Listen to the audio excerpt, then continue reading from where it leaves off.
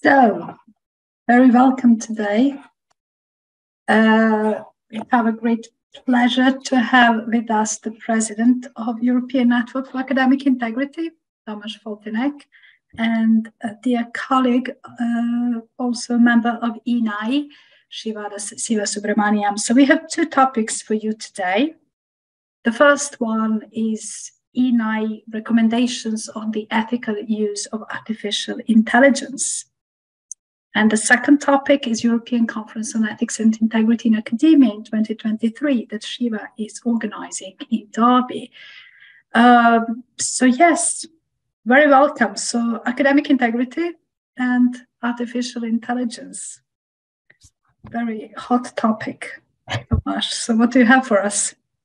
Hello, everyone. What I have for you is a presentation of the ENAI Recommendations. So let me share my screen. And even though you didn't have an opportunity to read this recommendation or come across with it because it was not published yet, it's going to be published soon. So let me present why and how we prepared this kind of document and what is in it. So first of all, let me remind you of the purpose of ENAI. ENAI, European Network for Academic Integrity, is an association which aims to support higher education institutions to work together in the field of academic integrity. And as everybody noticed recently in media or at your institutions, artificial intelligence is becoming a topic that is being discussed at the universities worldwide. So we also want to support not only our member institutions, but all higher education institutions to tackle this topic and address this issue.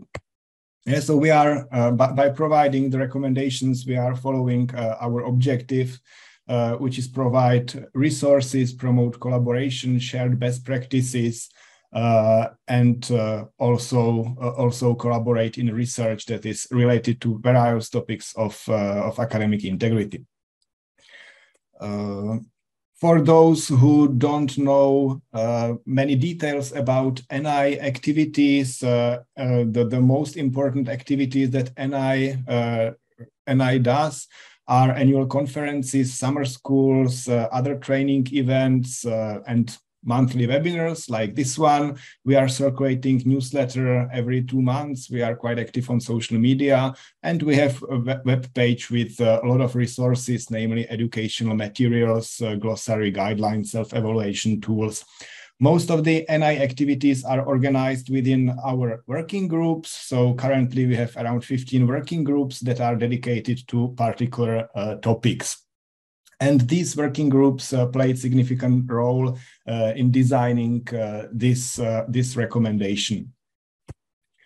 So, as I already said, probably everybody have noticed that various tools that employ artificial intelligence of different types and on different level are being released into the public domain. They mostly make our lives easier.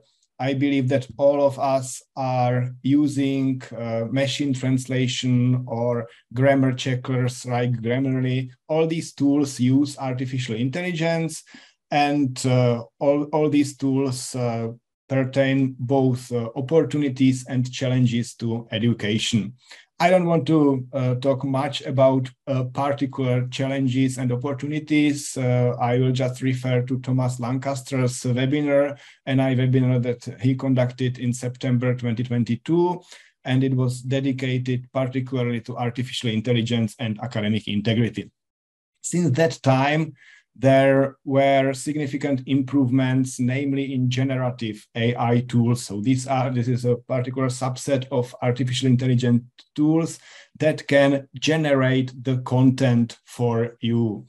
For example, this guy writing a student essay is not a picture of mine, it's not a photo, it's an image that was generated by Midjourney. I just told this tool that I want a picture of artificial intelligence writing student essay in blue and yellow colors, and I got this this robot writing an essay. So and it's of course not only about images, but what creates the most concerns are the texts. So at the beginning of this year, at the beginning of 2023, we established an ad hoc working group within ENAI. Here you can see that the members of the working groups that are the authors of the recommendations. So it's me, then it's Sonja from Sweden, Irene from the UK, Zinat from United Arab Emirates, Rita from Portugal, Peggy from European Students' Union in Belgium, and Julius from Slovakia. We met several times, so the process looked like this. We had the first meeting in January where we drafted the list of ideas. It was the first brainstorming, and we needed to clarify both the topics that we want to address, the structure of the document, and also the overall approach of ENAI. So how we would like to address artificial intelligence in education, and how we would like to address our members to address artificial intelligence in education, and of course what kind of support we can provide to our member institutions. So the result of that brainstorming was just the unstructured list of ideas, or very little structured list of ideas. And we circulated this to all ENAI working groups and asked them to provide feedback to this document. This happened mostly in February and at the beginning of March. So we received a lot of other additional ideas from the working groups. The working group dealing with glossary of terms provided the feedback for to definitions. The working group that is addressing contract cheating came with a new definition of new term. I will talk about it a bit later. The working group dealing with technology and academic integrity provided also useful feedback for us. So after collecting this feedback, we dealt with wording, and we drafted the text and prepared a clean document. This document is ready now, but we haven't published it yet. We send it for publication to International Journal for Educational Integrity, and it's currently accepted as editorial and should be published soon. I believe that next week or the following week it will be out. So we will share this document via the ENAI social media, and we can send it also to the people who registered for this webinar, as I presume you are interested in this topic. But let me now explain what is in the document and how ENAI sees the potential and the challenges that are related to artificial intelligence in education.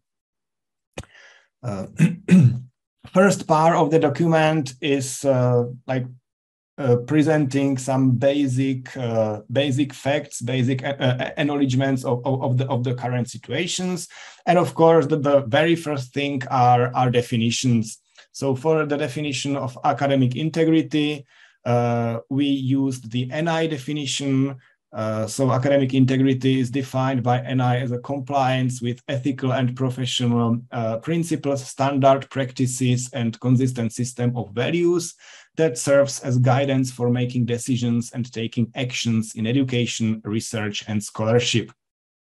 Then there was a discussion about how to define artificial intelligence. In the end, we stick to the European Union official definition, according to which artificial intelligence refers to systems that appear to have intelligent behavior by analyzing their environment and taking actions with some degree of autonomy to achieve specific goals.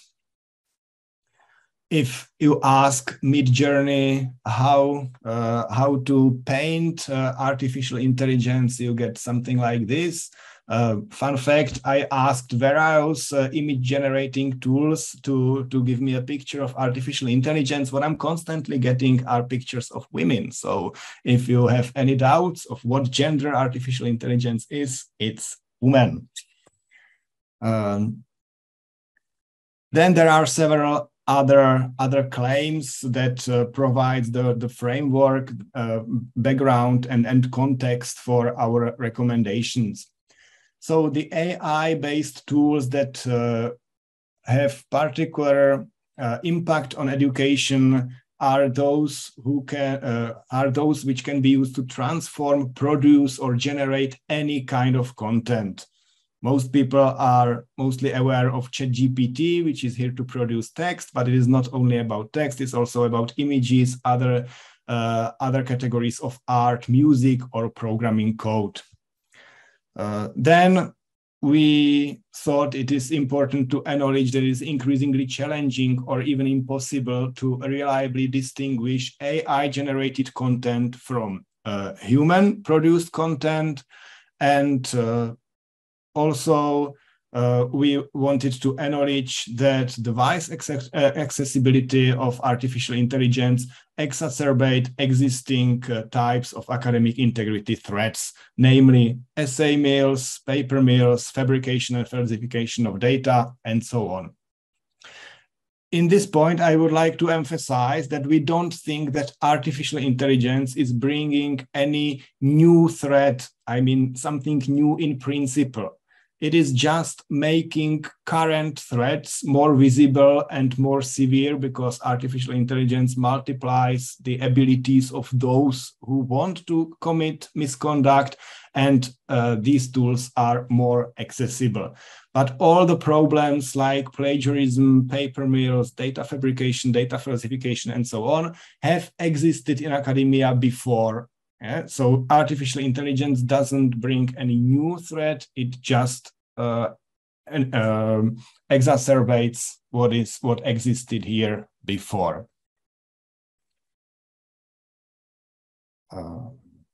As artificial intelligence are penetrating into more and more areas of human activity, we think that that students, teachers, everyone will be constantly using AI tools in their profession, and it's okay, it's fine. Using AI tools does not automatically mean misconduct. So we want to acknowledge that authorized and declared usage of AI tools is usually generally acceptable. But in some context, it may fit the definition of academic misconduct.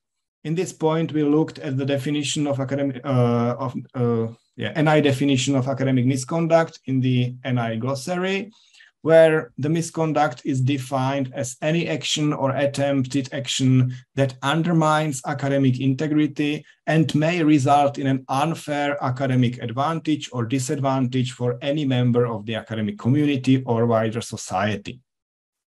When you look at this definition, it may not be really clear whether unauthorized or undeclared use of AI actually fits this definition. Even though we think it does, for some people it might not be clear. So here, thanks to the effort of the working group addressing contract cheating, we are coming up with a new definition of new term that in our opinion, better describes the risk that is related to unauthorized content generation using artificial intelligence. So the new term that we suggest, unauthorized content generation, is defined as a production of academic work in whole or part for academic credit, progression, or award, whether or not a payment or other favor is involved, using unapproved or undeclared human or technological assistance. So this definition encompasses both contract cheating, ghostwriting that we have been addressing a long time ago, and also unauthorized or undeclared assistance of artificial intelligence that produces the academic work for you. So all these, both of these types of misconduct have now umbrella term unauthorized content generation.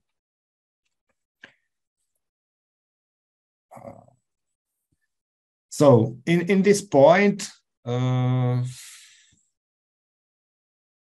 we also wanted to emphasize what I already mentioned, that artificial intelligence is multiplier of users' ability, and it multiplies both good abilities and bad abilities. So both students, teachers, or basically anyone can use artificial intelligence to good purposes, to enhance student learning and to make it more efficient and to achieve desired learning outcomes, or to make shortcuts and commit misconduct. I believe that you have heard about the tools that are able to generate, for example, software code. So it's this kind of tools multiplies the abilities of the programmer, and it's both in good and bad way. You can use it to generate the program code for a program that will be useful for a useful application that creates the benefits for the society, or you can produce it to use it to produce a virus or some malware. Yeah, from the point of the technology, from the technological point of view, it's the same issue, but then it depends on the user in which way he or she uses the technology. And the same situation is with AI in education. It can be used in both in good way and in bad way.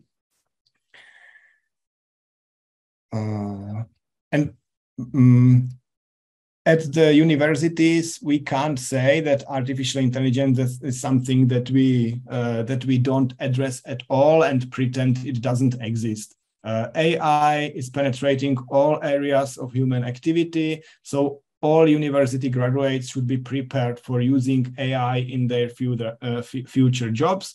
So the tools, relevant AI tools, should be embedded in the curricula.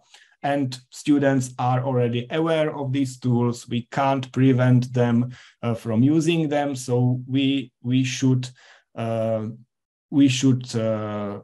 address this issue. We should tell them what is allowed and what is not. Among the working group that developed these recommendations, we had discussion about what should be acknowledged. Not only in relation to the technology, but in general. When you have either the student work or a scientific paper, so what kind of other people or other sources input should be acknowledged. And we tried to come up with a formulation of a pretty clear criterion. And the wording that we agreed on is that all persons, sources, and tools that influence ideas or generate the content should be properly acknowledged. Consequently, whenever the AI tool is used to produce the content, it should be acknowledged somehow. The specific form of acknowledgement may differ. It will be different for a student essay. It will be different for a thesis, different for scientific paper, different for presentation. If it is possible, also the prompt should be provided, but this is complicated in most situations, or even impossible in most situations. Appropriate use of services, sources, and tools that don't influence the content but only influence the form is generally acceptable even without acknowledgement. This means that proofreading by people or proofreading by tools spell checking using thesaurus and so on, does not influence the content significantly and does not have to be acknowledged. Another topic that we deal with is responsibility. Anybody who played with ChatGPT already realized that the output that this language model provides can be inaccurate, biased, or incorrect, but the tool presents it very confidently like given facts. So users should be aware of the limitations of these tools, and also of the fact that neither the AI tool nor the provider of the AI tool take responsibility for the generated content. Yeah, so it's just the content that the tool gives to you, and then how you use it is your responsibility. So human user is always responsible for what is done with the output of artificial intelligence. Consequently, AI tool cannot be listed as a co-author of any kind of publication. You can also see the guidelines for authorship of Committee for Publication Ethics. There are 4 criteria of authorship, and one of them is that all authors have to approve the content of the publication, and the last one is that all authors have to take responsibility for the publication. AI tool never takes responsibility and can never approve the content, which means that can never be listed as co-author. But of course, when the human authors use AI tools in whatever way, they should acknowledge using of AI tools, as I talked about it before. So here is the future university education with artificial intelligence according to Midjourney, and what will the future look like. So in terms of students should be included in the conversations about artificial intelligence at every institution, and should be also educated on how to develop their skills with AI. For every task that students are given with artificial intelligence, it is more and more important to explain the students the purpose of the activity. Yeah, so the students have to understand that the purpose of the task is not to submit an essay, submit a document. Do not focus on the result, but focus on the process. The purpose of the task, the purpose of the assignment is to gain some learning outcomes, and this requires some process, and they have to go through this process. Just asking artificial intelligence to generate the result does not lead to desired learning outcomes, and is not the purpose of the assignment. And most students, or we still believe that most students that are at university want to learn something. So even by explaining the purpose of the task, it creates the intrinsic motivations for students to complete the assignment or complete the task with integrity. And in general, or my personal opinion is that in most of the cases, students should be allowed to use AI in a constructive way. But I know that some people, some of my colleagues have different opinion for that. So this is something that should be clearly stated for each particular assignment. It should be stated what kind of tools are allowed and what are not. Teachers will have to change ways of assessment. They will have to change how they are, what tasks are used for assessment. So teachers should receive training on ethical use of AI, including the development of relevant learning outcomes and assessment strategies. And this, of course, doesn't happen just overnight. It requires long-term activity, and it requires some oversight, both at institutional level and at national level. We believe that in each country there should be national guidance providing an overarching advice on what institutions should include in their policies. What ENAI sees as particularly important and crucial to be included in that policies. So they should define rules on allowed use of artificial intelligence. Of course, there should be space for specific rules on course level. In some contexts, in some settings, it is perfectly okay if teachers prohibit all types of technology, whereas in other courses, it might be okay to use any type of technology. And there is a scale. So whatever, a lot of courses will be somewhere in between. So the teachers or course coordinators should be given the freedom to set clear rules in their courses. But in case they don't do that, or in cases that are above the course level, like thesis submission and so on, there should be default rules on the institutional level, what is allowed and what is not. And in the cases that are allowed, how to acknowledge usage of AI tools.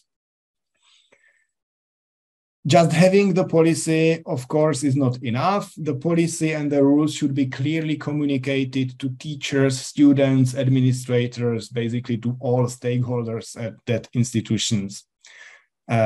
And also, institutional policies should guide users on how to correctly and transparently acknowledge the use of AI tools in different types of outputs.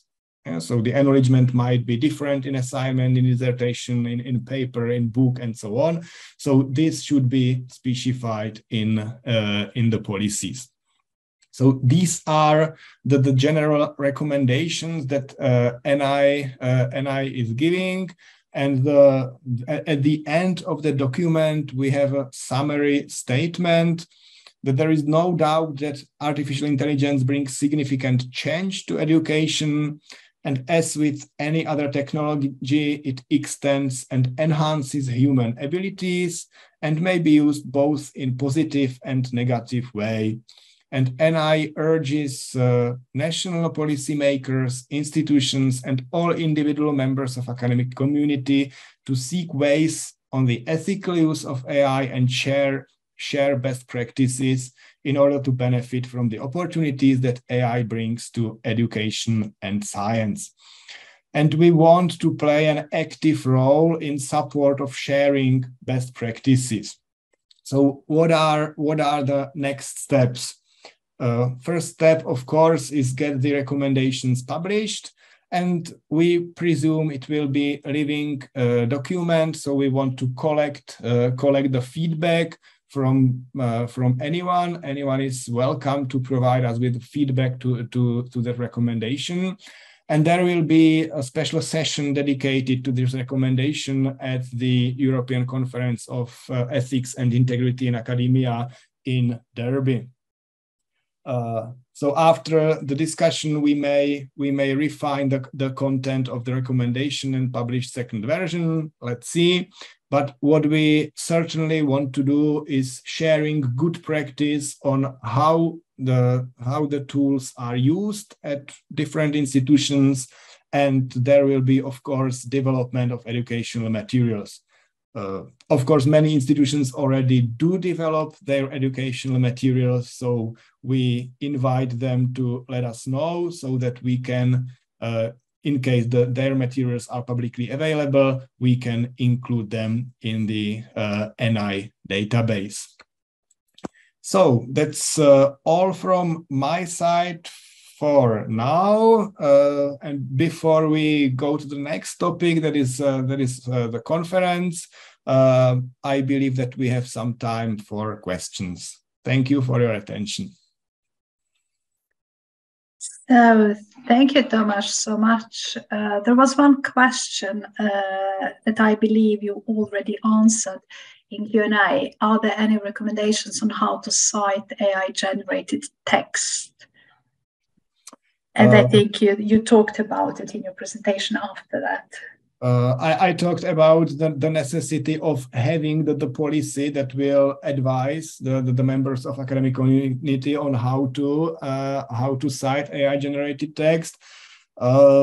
We don't have anything like that specifically in the recommendations. Yeah, this is the first document that ENAI is going to publish on this topic, so it's on kind of general level.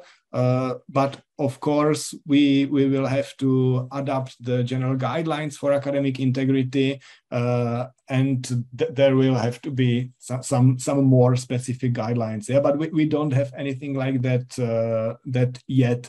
But as I said, artificial intelligence does not bring anything new in principle. Yeah? It just makes current challenges much stronger. So acknowledgement of whatever content you take is pretty similar to acknowledgement of what you have discussion with colleagues or personal communication or something like that. So if you don't know how to cite the output of AI, you may already refer to existing guidelines and just select the case that is most similar to your case. There is a follow-up questions in the chat. What do you think of MLA and APA citation recommendations for AI? Are they appropriate or not?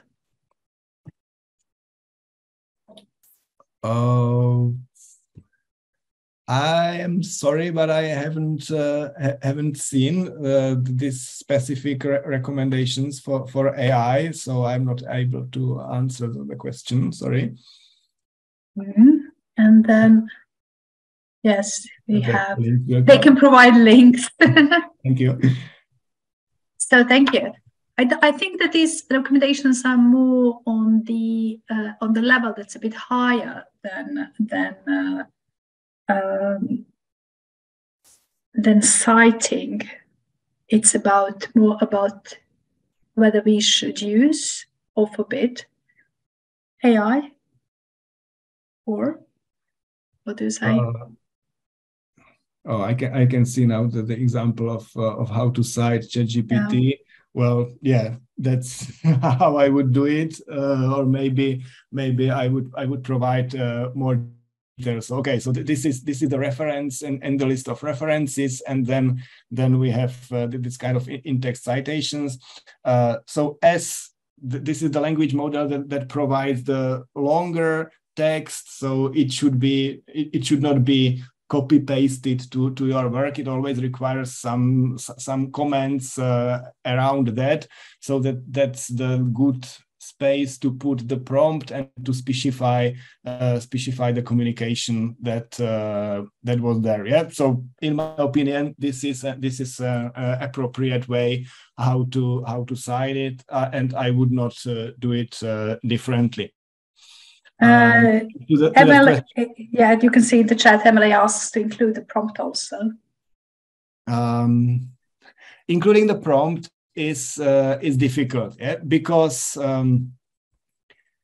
if it is just that you put the prompt and get the result, then you can or you should put the prompt. Yeah, these were the cases of the images that I used to decorate my presentation. It was quite simple prompt, and it was okay for me to copy that prompt and put it to the slide to acknowledge Midjourney. But whenever there is longer conversation and more and wider context, which is the case of ChatGPT, it takes into account all the previous conversation that you had and all the previous versions of the document, and you may ask for corrections, improvements, and so on.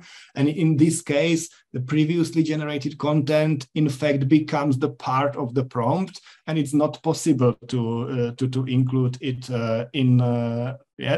to put whole prompt in your work. So can either be provided as a supplement material, as appendix, if it makes sense, or you should just describe what was the initial request, and then you iterated your request to get this kind of output.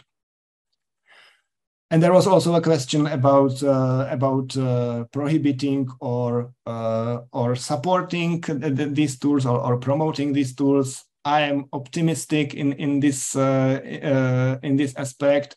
And also I'm a member of the working group of Masaryk University that recently published the position, and our university is very positive about that. We acknowledge that we can't prevent students from using that. We know that it is probably impossible to detect AI-generated content, and even if it was possible to detect, it is impossible to prove it.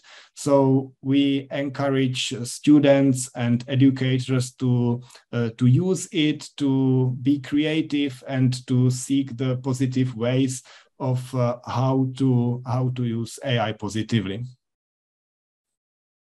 We have a comment here that Perplexity AI does generate URL that returns the original answer, and that does seem constant. However, not all AI is doing it, so it's very hard to have this level. I personally think that it's good to have to save screenshots in order to prove what happened, basically, if you use it. So I always recommend it. Then we can see if someone asks, you will have a background of your research and how you use it, basically. Yeah, being as transparent as possible, and like following good practice of any scientist, they're taking proper records of all the steps that are leading to the outputs. This refers to using of AI as well. We have another question in the Q&A. Do you have any examples in mind of benefits of using AI in teaching and learning? Well, the benefit for me, I subscribed to Midjourney, and I use it a lot to create images that make my presentations more lively. So that's the benefit for me as a teacher, certainly.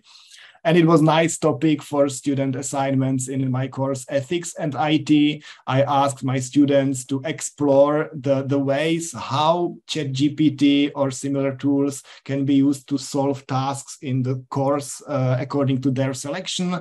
And now I'm reading what they came up with, and it's really interesting. In some courses, ChatGPT would pass, would get, I don't know, 80% of points, whereas in other courses it's more difficult. And sometimes they have interesting ideas on how to use ChatGPT constructively, but it differs course from course, of course. Yeah, I told my students in language classes that they can use it to produce text in order to train their language skill. So I see quite a lot when you for L2 learning, that it's quite many things we can do actually. And you have beautiful graphics. You got the compliment on that. Okay, thank you so much, Tomáš. So AI is one of the topics that are going to be discussed on the next ENAI conference, European Conference on Ethics and Integrity in Academia. So Shiva Sivasubramaniam, welcome. With your presentations. You're hosting this conference. It's going to be at Derby University. So tell us more. And if you have any more questions to Tomáš or Shiva, you can post them in the chat. So hopefully we will have a few minutes at the end if you come up to something.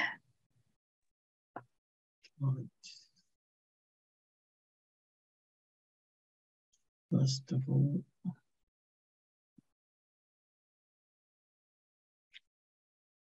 hopefully you can see the presentation. Yes, we now. can. Yeah.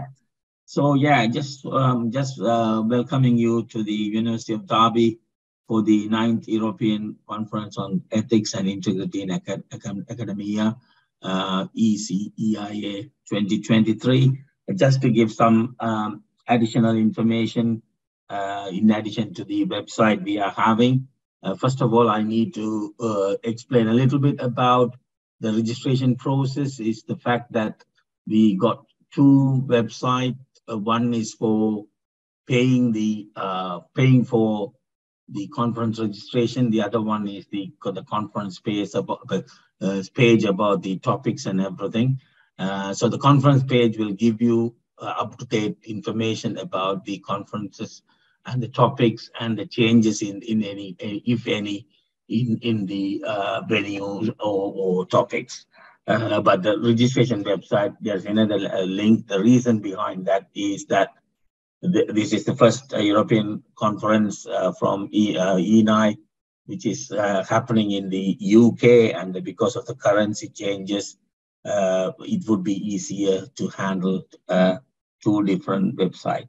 So that is to start with the explanation why we are having two different websites, especially for the registration.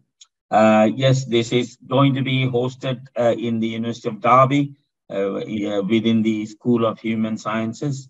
We have already booked the rooms and the lecture theatres for you.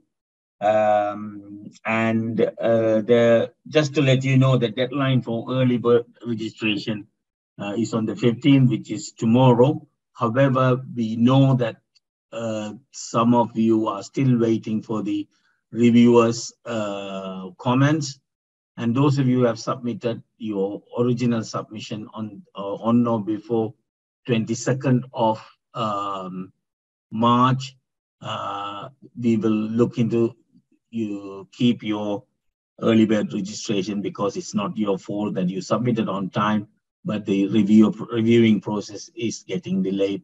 So you can still be able to register yourself with the early bird registration fees. So the conference will host invited speaker keynotes, expert panel discussion, and another thing, you know, the AI related or open AI related text and the figure generation, and we can discuss about it. We have invited the sponsors. The sponsors are mostly people who are working in the text matching software, developing text matching software. So we will have a discussion panel with them. We will ask the question. We challenge them to provide an improved version to at least with a 50 to 80% accuracy to point out the AI generated text. And also we can also discuss about the questions we discussed here. Especially I was keeping quiet because I will get a chance to now to talk. We talked about the how to cite the AI generated text, but I just wanted to show my point of view is that in Thomas's presentation, he actually pointed out that the AI doesn't take any responsibility. So I'm just putting my comments here so that we can discuss that in the conference as well, that if the AI is not going to take responsibility, whether it is prudent for us to cite the AI generated text. And that again, we can use it for our advantage to make the students and the academics understand that the AI doesn't take responsibility. So whatever they are doing from the AI need to be checked by themselves, because as authors, they are responsible for that. So there are some disadvantages about ethically citing the AI generated text, but also we can make it as an advantage to teach the students and the academics how to use it or how to take the responsibility of AI generated text by checking it. So that is a learning process. We can discuss that as well. And as far as the online participants are concerned, they will be allowed, or they will be able to attend all the keynote speeches, panel discussion, and we have a separate section for online presentation. They can present it there as well. And also when we talk about the conference is an opportunity to learn, share, and collectively discuss.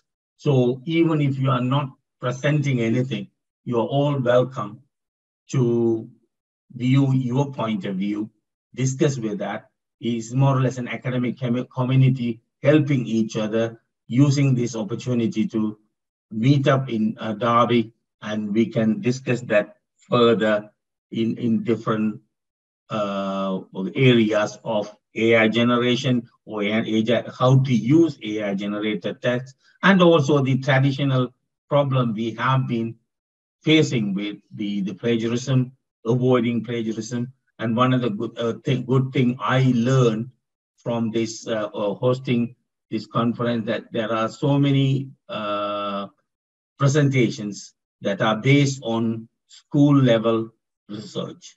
And that is something that, ENAI as an organization, we are focused about the future generation. So we are always think and research about how to enhance the academic integrity related work from the school level. So I'm really pleased to let you know that around 2 or 3, or actually more, probably more, because the last time I checked this on 3 or 4 submissions are about school level contributions as well.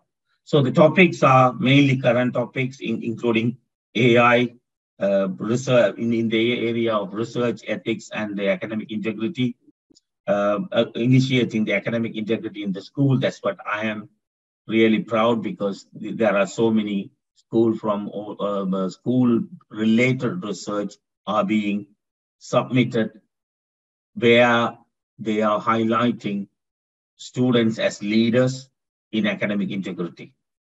And also we will discuss about the ethics and integrity in post-COVID era, bridging the academic integrity with research ethics.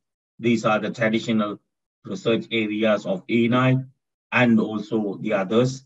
And the new threats, how to change the challenge and the threats into opportunities. And one of which we have already discussed with Thomas now, academic integrity and text matching software, and the teacher training as well. These are the sub-theme or subtopics of the conference.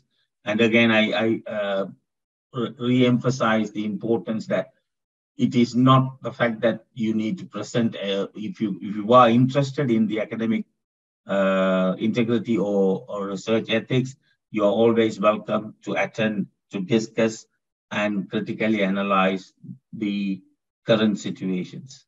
So as far as submissions are concerned, I am really proud that there are around 146 initial submissions from 6 different continents. They are actually named here, and 95 of them so far until 10th of April this week.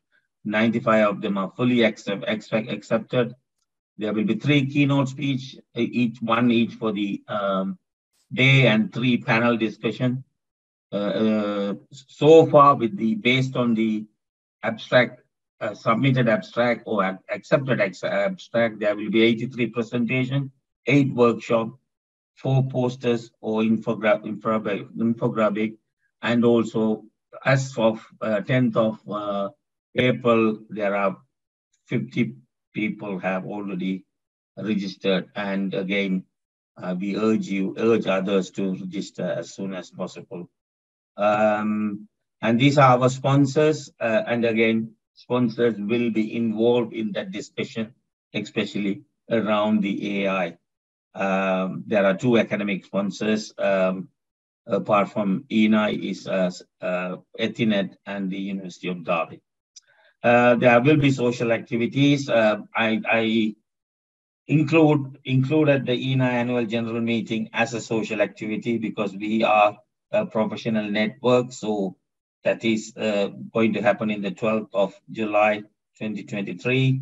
That will be followed by welcome reception. And the next day, we will have a trip to Kiddleston Road, probably in the morning. And then we will have the gala dinner on the same day. And there will be closing ceremony on the 14th of July as well. And this is just a glimpse of Kettleston Hall, where you can spend, probably we will have a picnic over there as well. These are early stage, we are still organizing things. And as for the travel guide and the nearest airports are given there. The very nearest one is the East Midland airports, and most of the European destination will have flights from to the airport.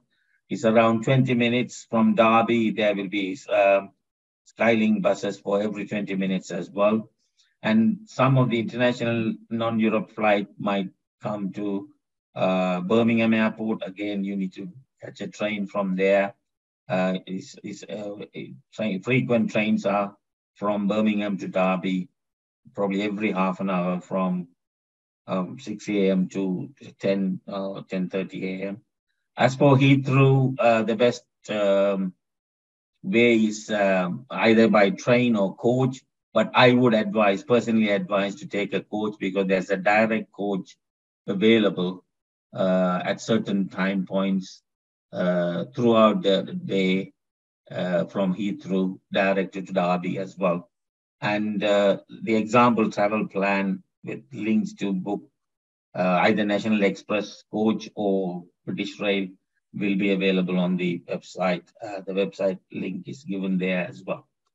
As far as the accommodation is concerned, these are the conference organizers' recommendation.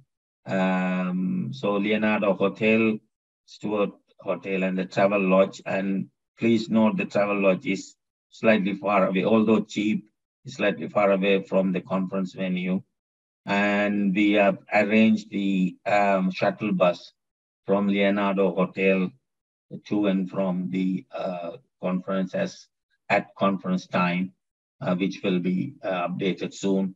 And I think there's only a very short walk from the Stewart Hotel to Leonardo Hotel if you want to catch the conference shuttle bus as well. As for Travel Lodge, you need to take a bus to railway station and then go to the Leonardo Hotel for the shuttle bus. And those of you who are planning to stay back, again, Derby is a picturesque area. There are so many mountainous area, peak districts are there for you to explore. And those information will be available with your conference bag when you come over here. So we look forward to entertain you in University of Derby. And if you have any questions regarding conference, you can email. The email address is there, or you can post the questions here. I will try to answer as much as I can. The reason I'm saying I try to answer is the fact that we are still finalizing things. So some of the questions I may not be able to answer straight away, but we will be in touch. For that said, I will stop sharing my conference, presentation. If you have any questions, I am happy to answer it. Can we get a ride on your motorcycle? Yeah, sure. That's my question, of course. Yes. You promised us when we July is middle of summer, so I think we will have at least around 10 to 11 hours sun. We hope, but we never predict British weather. You can predict British, but not British weather. We are looking forward to it. Can you repeat who are the keynotes for this year's conference? Oh, I need to check myself. It is in the conference web page anyway. So if you visit the conference web page, and what we do is we did 3 keynotes. I think 2 from Europe and 1 from UK, and 2 panels, or we call it expert panels from UK, and also Europe as well. So if you go to conference website, you can see more detail as well. And the main thing I wanted to emphasize is that never mind whether you are presenting or not, but if you are interested in to discuss about and attend these conference, please, you are all welcome. Okay, I'm going to share my screen and show who keynotes are. So you have as keynotes Professor Shari Kvit, President of the National University of Kiev Mohola Academy in Ukraine, Professor Michael Draper, Dr. Mary Davis, and then we have discussion panel members. Panel 1 on ethics, integrity, and current integrity projects with Professor Julia Priest-Buchheit, Professor Mariette van den Hoven, and Dr. Anna Albakina, as well as Lisa Diependale. And as the conference is in the UK, we will have Dr. Irene Glendinning, Dr. Robert Crockett, Dr. Thomas Lancaster, Dr. Sandy Dano. It's really well-known names for ENAI and other members. And we also have some pre-conference workshops, training academic staff training in academic integrity workshops with Zeenat Khan and Rita Santos, ethical publishing and dissemination with Irene Glendinning and Salim Razi, and then ethics and integrity in supervision workshop with the two of us, Shiva and me, having that one. I also would like to invite you on our next webinar that is in May 12th with Phil Newton from Swansea University, who is always really interesting to listen. He's going to give us some tips and tricks for running survey-based research in academic integrity. You can register on the academicintegrity.eu/vp/ENAI monthly webinars, as always. So please do, because I think it's going to be really interesting to hear what he has to say. So, do we have any more questions for Shiva or for Tomáš? Yeah, the website will be frequently updated. So just in case, even if they miss anything, they can go to the website and see. So thank you both so much for giving us these presentations. And thanks to all our attendees and for your questions, tips, links. I'm looking forward to the editorial, of course, International Journal for Education Integrity, and follow us on Twitter, follow us on Facebook, sign up for the newsletter of the ENAI, and of course, see you in Derby, hopefully. Thank you. Bye. Thank you. Bye. Thank you.